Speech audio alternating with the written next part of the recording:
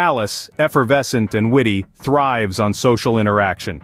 She believes that her life is an open book and her best friend Bella is her dedicated reader. Every phone call, every text, every interaction is relayed to Bella, with the most minute details dissected and discussed. Alice feels a compulsion to share her life's drama with Bella, the highs and the lows, the triumphs and the trials. She can't imagine a day without Bella's voice on the other end of the line, listening, advising, and comforting. It seems heartwarming, doesn't it? But delve a little deeper, and you'll find that Alice's constant need for Bella's attention is a classic hallmark of relationship addiction. Now let's move our gaze to Bella, a picture of calm and composure. Bella enjoys her time with Alice, but she also values her own space and solitude. She doesn't feel the need to share every minute detail of her life, nor does she feel incomplete without Alice's constant presence. Bella, in stark contrast to Alice, exhibits a healthy, balanced relationship. The difference between Alice and Bella's behavior is a clear illustration of the concept of codependency and relationship addiction.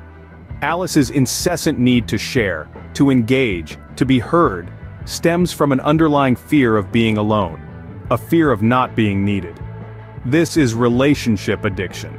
On the other hand, Bella's ability to enjoy her own company, to keep some parts of her life private, and to not depend on Alice for emotional validation, exemplifies a non-addictive relationship.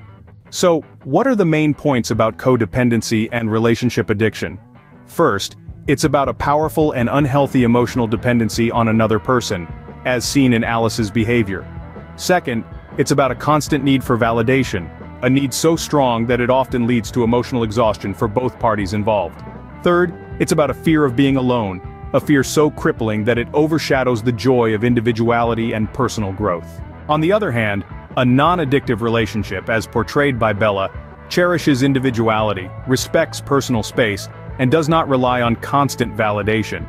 It's about understanding that, while sharing life with others is beautiful, it's equally important to enjoy your own company, to grow as an individual, and to maintain a healthy boundary between self and others. In a world where the line between connection and addiction is often blurred, it's important to understand these concepts.